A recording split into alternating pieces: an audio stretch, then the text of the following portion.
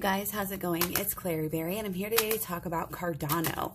So we're going to talk about Cardano ADA for August 2nd through August 8th. Now, this energy is a little bit different, so let's go ahead and jump right in here. So, yeah, we're definitely going through a time period with ADA right now of completion. We are basically... we don't have a lot going on beginning of the week here, guys. So whatever you see is how the last week ended, that's definitely going to be kind of how we're starting out for the first of the week here. On the 4th, we actually have the end of North Node square natal Neptune. And this is that time period. It's lasted, it's almost like, seems like forever. It was just peaking in May, and it's finally leaving us. And that energy, you know, it's been hard in a way to deal with here, but it's also, it's like a double-edged sword, you know, like, it's like the very thing that was making ADA so great is also causing a lot of frustration, and has been, and it's gonna be the end of that. August, you guys, coming into August, I was really surprised that this reading didn't look like crazy good. Just not to burst the bubble on the rest of the reading here, but yeah, there's this energy of maybe slight calm before the storm here. But again, this aspect ending, this North Node square natal Neptune ending for Cardano is good. That means all this pain, all this strife, all this going in circles. And again, it's the double-edged sword came from, it's the very thing that's going to make ADA great. You know, the attention to details here, the fine-tuning, the thinking, the delays, all those academic papers, you know, doing things the right way. You know, this visionary energy is great, but again, it's also caused a lot of frustration, and it has caused ADA in a way to be kind of secluded off in its own little, you know, area, and not be quite as loved and trusted as it otherwise possibly could have done, you know. And again, it's just like that judgment of, oh, you know, you're just a thinker, you're just doing things trying to make it, you know, but you're not, this isn't ever going to work in the real world, blah, like all those fears, I feel like are going to have time now and a place and energy, you know, is going to be right for those fears to be able to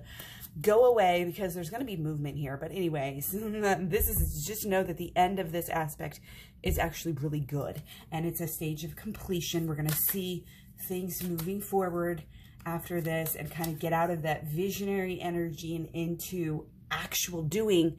Again, not just thinking about things that you're going to do in the future. We're going to be actually getting somewhere.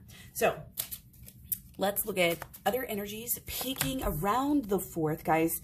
It's not always right on, and especially if you're different time zones and whatnot, can be different day for you where things happen. There's going to be some kind of issues going on. I think a little bit of a theme this week with confusion, FUD, misunderstanding, you know, the fear, the uncertainty, the doubt. It's going to be like kind of one of those things, like going in a circle almost, like, oh, this again. Oh, we're back here. Oh, we're doing that again.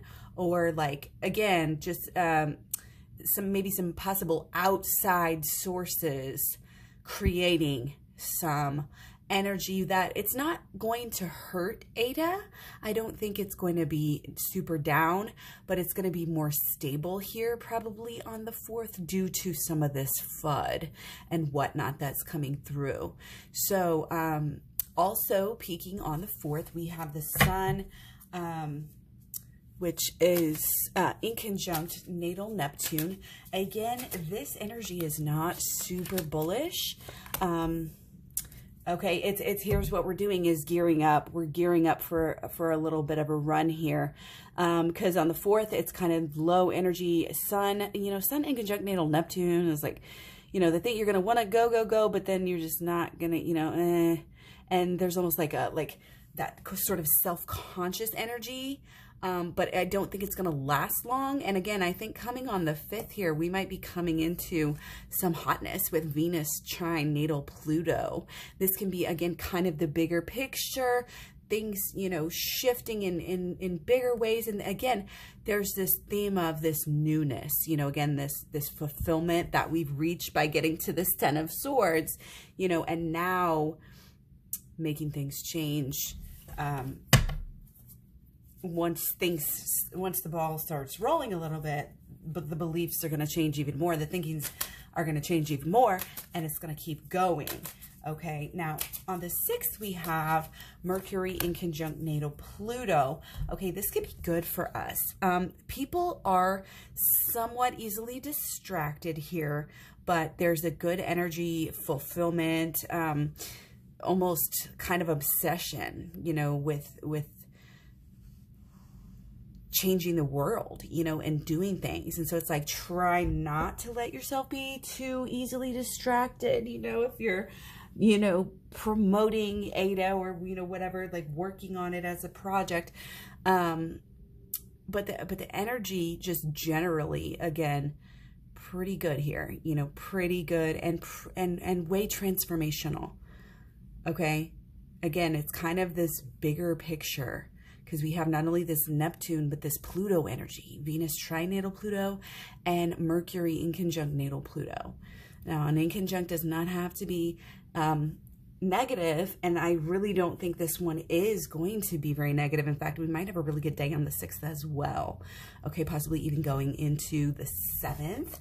On the 8th, we have Mercury trinatal Saturn, so you know, that's more of a downward energy. That's more of a, you know, serious and reserved, although, you know, we're getting more kings here, and this could be some ego here. We could be doing okay. Now let's check out the 9th, because I know this video is only supposed to go through the 8th, but again, there's not a lot. There's really not a lot to go by. That's why this is going to be a little bit of a shorter video. Okay, and so for the 9th here, we got Sun in conjunct natal Pluto. So again, you have this Plutonian energy where you may not think anything's happening. And again, this whole thing feels like calm before the storm to me.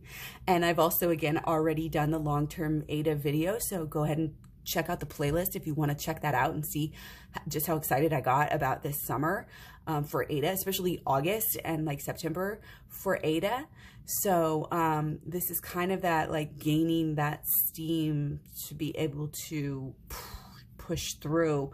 The 9th, you know, maybe the 8th is going to be better than I thought with this trine.